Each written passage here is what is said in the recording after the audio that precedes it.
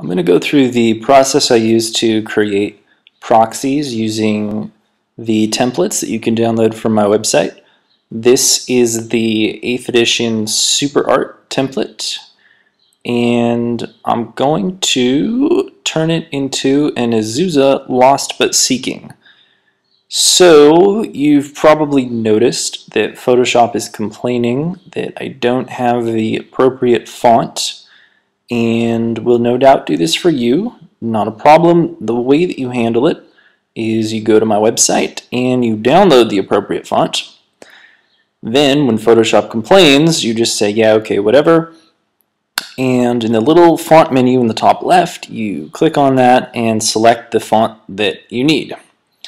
Now I am going to type in legendary creature dash human monk, but the dash is not actually a dash. It's something called an M dash, E-M-D-A-S-H, and the way that you type that is you hold down Option and push dash. That's on a Mac. On Windows it's probably different. Don't know how to do it on Windows.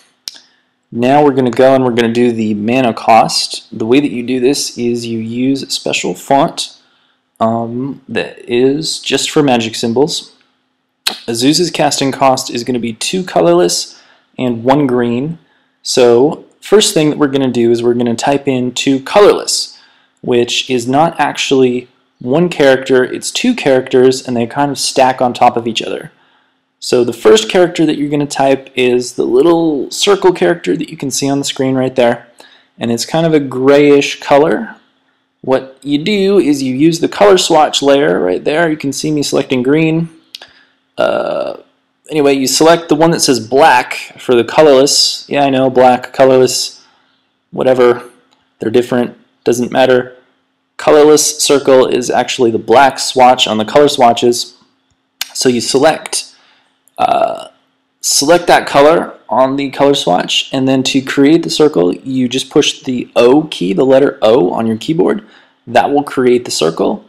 Then change your color back to real black, push the number 2 on your keyboard, and that's how you get the 2 colorless mana symbol. To get the green mana symbol, similar process.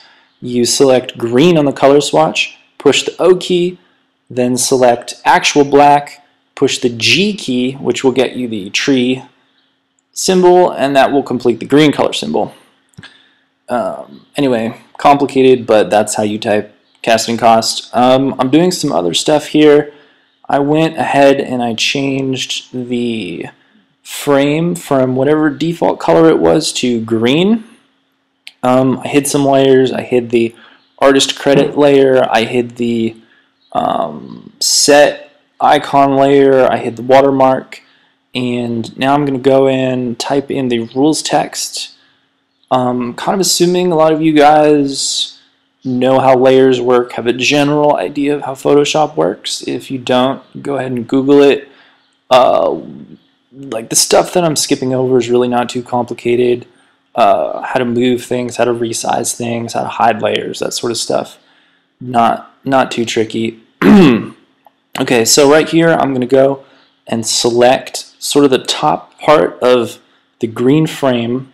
That was a Command X. That's a cut and paste. So cut that, moved it down.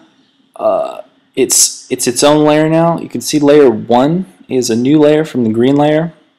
The reason I'm doing this is I want to squish my text box down real small so I have a whole bunch of room for the artwork. I'm going in there and I'm erasing the rest of the green layer that I don't want. And now I'm going to try to move this card type text layer down, but by default it's locked on the template. So you're going to want to unlock it.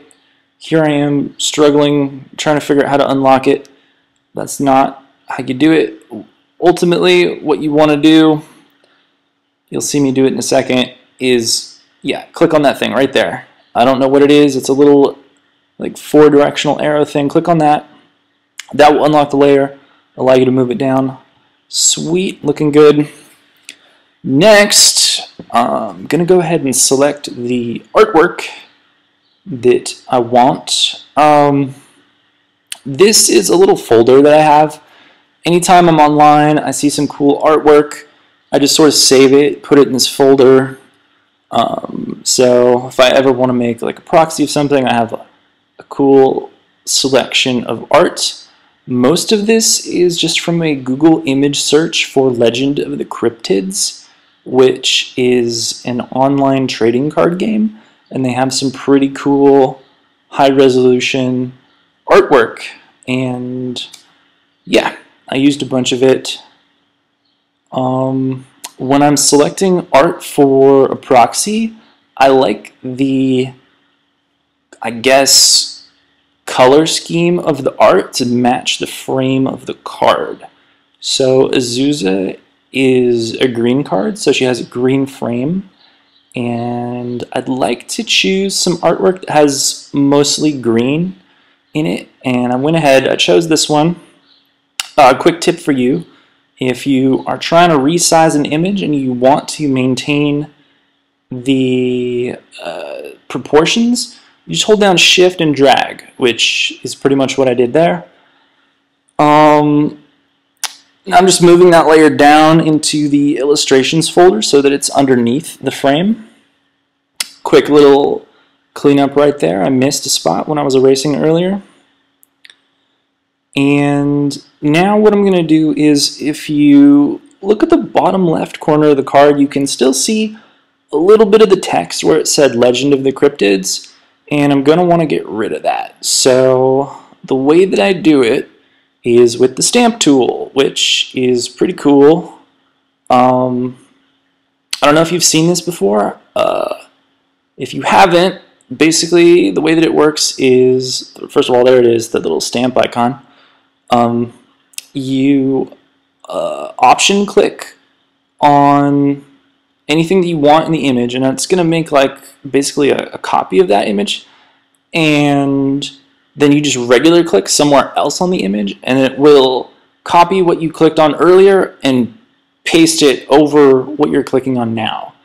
And it's pretty cool. It's got like some opacity on the edge of it, so it looks like it's blending together. Anyway, as you can see, it does a pretty sweet job of getting rid of that text. And one more thing that I like to do is I like to have the artwork sort of popping out of frames. You'll see what I mean in a second, but like her head, I'm going to want to kind of like overlap with the frame. And I'll show you how I do that. It's pretty easy. The first thing that I'm going to do is I'm going to make kind of a general selection. This part doesn't have to be too neat because we're going to go over later and sort of tidy it up. But I'm just using the lasso tool here to get sort of a feel for the part that I want to kind of stick out over the frame. And I'm going to select it, and then I'm going to go and copy and paste it. Make sure you don't cut. Actually, I suppose it wouldn't matter because I'm just going to paste it in the exact same place, but on top of the frame layer, if that makes sense. So you'll see in a second. So I'm pretty sure I just Control-C'd it and Control-V'd it, and then dragged it up over the frame layer. So this is what you get. Now what I want to do is I kind of want to clean up the edges. You can see how it looks pretty choppy. And the way that I'm going to do that is with a layer mask. And you can see the layer mask right there on layer 2. It's that little rectangle to the right of it. And the way that I created it, you probably missed it, is I clicked on, there's a little icon at the very bottom right. There's a whole bunch of icons in a row. It's the 1, 2, 3, 4, 5 from the right. Looks like a little white rectangle with a black circle in it. I clicked on that, created the layer mask, and now anything that I draw on this layer mask that's black or gray will make the layer that mask is attached to transparent. And the amount of transparency will be equal to how dark the gray or black is. So what I'm doing is I'm drawing on this layer mask using a soft paintbrush with a kind of a medium opacity, and that's painting sort of a gray onto the layer mask, which is creating a sort of a medium sort of opacity, and it makes it look like this layer is blending into the layer below it. There you go. Cool trick. Almost done. All that we have to do now is add the power toughness box and power toughness icons. Pretty simple. Just find that folder, unhide it, and type those in. Anyway, I hope you guys were able to learn something from this. As always, if you're interested in more information on how to print these things, how to do alters, or just anything else related to proxies, please check out my website, Reeves Magic Card Art, and I'll put the link below. And that's it. I'll talk to you guys later.